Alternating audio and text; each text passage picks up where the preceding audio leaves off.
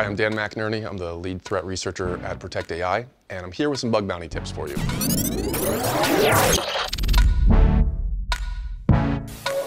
So initially, I think that you should start with one project and get to know that project really, really well. And usually the easiest path to the bounties is going to be web application attacks. So tools that have a web server are generally the starting place. Get to know the code base really well. Look for the parts of the code that handle user inputs in a potentially dangerous way. And what that usually means is file uploads and file downloads.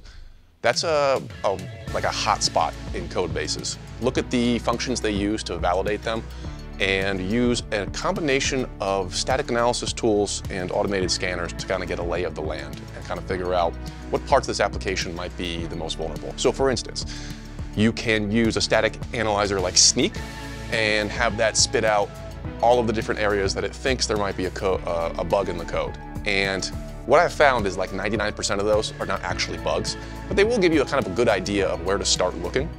LLMs can be somewhat useful. You can highlight a safety function in the code and then say, do you see any bypasses for this? And if you ask it in just the right way, it will give you an answer. It won't say that, hey, as an OpenAI large language model, I can't give you any answers. Again, they also tend to give you false positives, but they can give you an idea of what to look for as well. So if you highlight a bunch of C code and you give it to it and it goes, hey, there's actually a better way of doing memory handling than using ALEC or whatever they're doing, then that's a good place to get started and look around for memory corruption bugs and things like that. If you really hate yourself, you can use OWASP Zap, which is a web application proxy that helps you see intercept requests that are going to a web server. I much prefer to use Burp Suite and Burp Suite's extensions, because Burp Suite's extensions are really, really good. You can get pretty far with automated scans in Burp Suite, and I have found quite a few bugs, even on the huntr platform, by just looking at the automated scan results and making sure I'm doing a very thorough automated scan.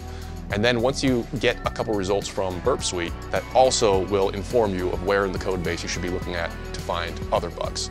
So for instance, one of the first bugs I found was in ML flow, and it was in a local file include in how you got artifacts. So that's kind of like the files on disk. In AI, an artifact is just a file. It's a model file, a data file, something like that.